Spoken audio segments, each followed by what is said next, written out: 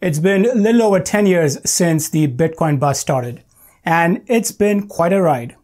This guy here believes Bitcoin mojo is back and now is the time to put some money to work. I tend to agree with him. Let's talk about why I decided to put money in Bitcoin.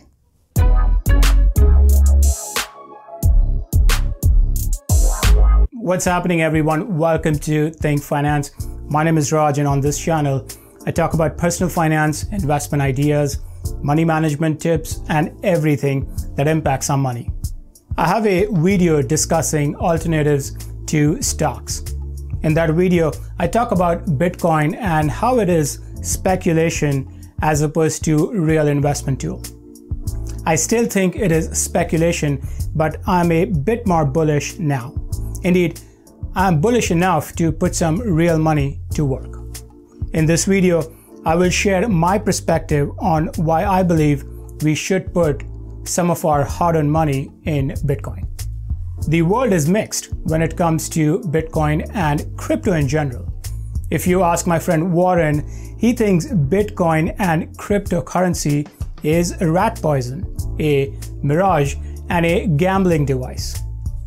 Jamie Dimon, CEO of JP Morgan Chase, said in the past that he would fire employees if he found out that they were investing in Bitcoin on grounds of stupidity. Since then, the bank has launched its own digital coin, JPM Coin. Then you have the bulls of the world. Names like Richard Branson, Chamath Palihapitiya, Mike Novogratz, Al Gore, and others have shared their support for crypto. Younger companies like Square and PayPal are also behind the bull story. Bill Gates started out as a bull, but recently has altered his position, saying such a currency can facilitate money laundering. In summary, it is still speculation. Either you're in or out. For those of you who struggle with Bitcoin and how it works, let me take a minute and simplify a bit. Let's start with something we all are familiar with: banks. Bank of America. As a customer, you make transactions, payments, withdrawals, and deposits. Bank of America logs your activity in their ledger. Remember accounting? Its employees make sure information is accurate, and for that, employees get a paycheck. The bank operations and procedures are governed centrally by our financial system. The system has put checks in place to ensure proper working of the bank. You, as a customer, don't have visibility to the detailed ledger, other accounts the bank has, and any other transactions the bank has made. For our financial system, banks are not required to provide that level of transparency. Now let's talk about Bitcoin and crypto in general. Think about this as an alternative to the banking system. In the world of Bitcoin, blockchain is the ledger. Any transactions you make are logged in this ledger. Bitcoin miners are like bank employees. They validate the transaction and create new blocks or records that eventually get entered into the ledger or blockchain. For this service, miners get rewarded via Bitcoins. The more transactions they validate, more the rewards. Consider this as a paycheck in the world of Bitcoin. Unlike our existing financial system, Bitcoin world is decentralized, does not have any governing body, and is transparent, meaning you can view the ledger and any transactions out there. The identity, however, is hidden. This is a very simplistic view of understanding Bitcoin, and of course there is more to it. For most of us, Bitcoin is nothing more than an app that provides a personal Bitcoin wallet which allows us to send and receive Bitcoins. So here are the reasons why I decided to put money in Bitcoin. Many public and private companies have started to embrace Bitcoin as their reserve currency. MicroStrategy was the first to publicly announce their move. The company invested $425 million in Bitcoin during August and September. they see Bitcoin as a dependable store of value. Square scooped up $5,000 in Bitcoins worth $50 million earlier in October, saying Bitcoin can become a more ubiquitous currency in the future. Fidelity rolled out its first Bitcoin-focused fund in August, allowing its wealthier customers to invest in the crypto. But the biggest news came last week from PayPal when they announced that it will allow its 200 million US users to buy, sell, and store crypto assets on its platform. The company will also enable its 26 million merchants to accept crypto as a payment method starting in early 2021. This is huge. Think about it. Today, the largest Bitcoin wallets, something you need to access Bitcoin, account for a combined 132 million users. You throw in PayPal with its 200 million users, it's a big deal.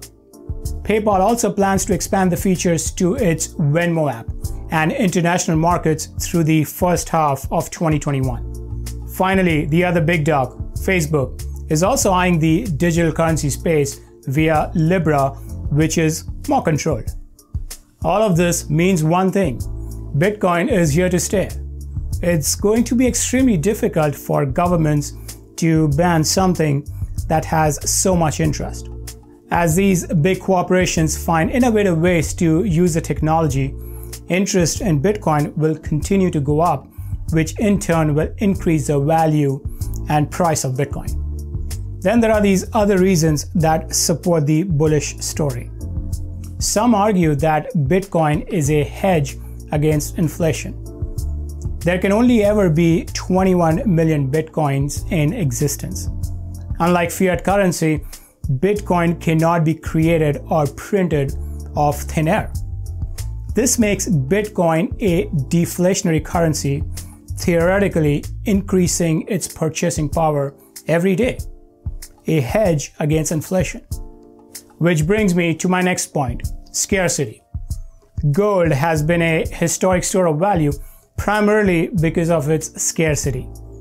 It is very scarce, making only 0.0000031% of the Earth's crust, while still costing close to $1,800 per ounce. Bitcoin shares many similar characteristics to gold. The world can have only 21 million Bitcoins, which over time will make it scarce and a good store of value. Chances are, with supply staying constant and demand rising, Bitcoin prices will keep grinding higher. Economics. Then there's this case for Bitcoin halving. This is probably a separate video, but here is a super quick summary. Remember I talked about miners and how they get rewarded via new Bitcoins? Well, in 2009, 50 Bitcoins were rewarded every 10 minutes. Every 210K blocks, or roughly every 4 years, the total number of Bitcoins that miners can potentially win is halved. This process will end when we have a total of 21 million coins out there, probably in the year 2140. The last halving took place in May 2020, and the reward was reduced from 12.5 to 6.25 Bitcoins. History suggests price rise significantly following the halving. More speculation to deal with. Like any other investment out there, it is very important to understand the risk you're taking on. Let's talk about the other side of the story. You could lose it all. The value of Bitcoin is wholly dependent on what investors are willing to pay at any point in time. Also, if a Bitcoin exchange folds, clients with Bitcoin balances have no recourse to get back to. There is nothing like FDIC for Bitcoin. The Bitcoin story is young and it is still trying to find its groove, which makes Bitcoin prices extremely volatile. The price of a Bitcoin can unpredictably increase or decrease over a short period of time. Never put your retirement money in Bitcoin. With Bitcoin, you are still speculating. It is a high-risk asset and you should never put money that you cannot afford to lose. Think about this as a science project. It will see its share of ups and downs. As adoption grows and technology matures, things should get better and more predictable. Bitcoin is not an official currency. It is not regulated or backed by any government. Having said that, you may still be expected to pay taxes on Bitcoins as an asset. With that said, I'm using Robinhood and eToro platforms to put my money to work. Let me know if you guys are interested in hearing more about these platforms when it comes to crypto. Here's the bottom line. Putting money in Bitcoin is still speculation. Recent backing from large corporations make me feel bullish.